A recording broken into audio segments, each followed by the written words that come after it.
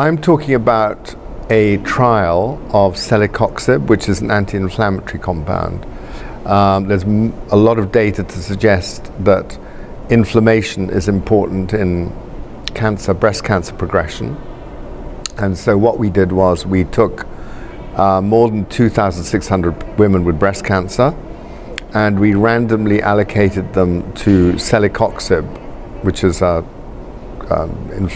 COX-2 inhibitor, versus placebo.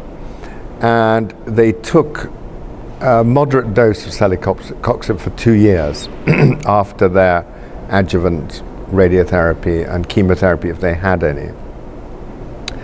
So that meant that they were taking the Celecoxib along with anti-hormonal treatment.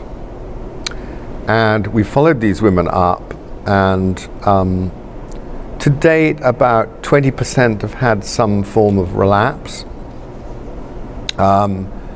And it turns out that overall there is no benefit whatsoever of taking Celecoxib. But two quite interesting features emerged with regard to the side effects.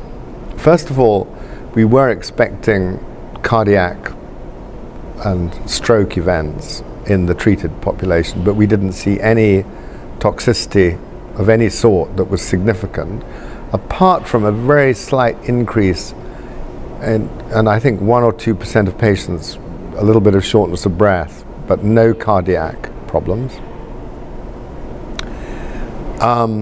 But what we did see was an improvement in the patients who have arthralgia.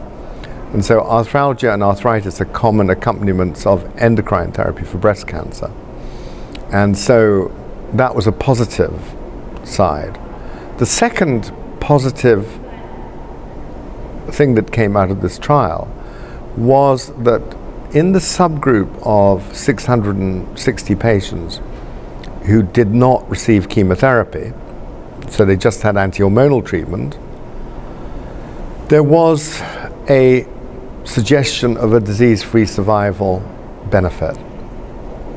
So it looks as if Celecoxib could help prevent relapse in women who don't have chemotherapy. So if they have it along with endocrine therapy, so it could not only help with their side effects of endocrine therapy, but it could also be of some help potentially with preventing the disease from coming back.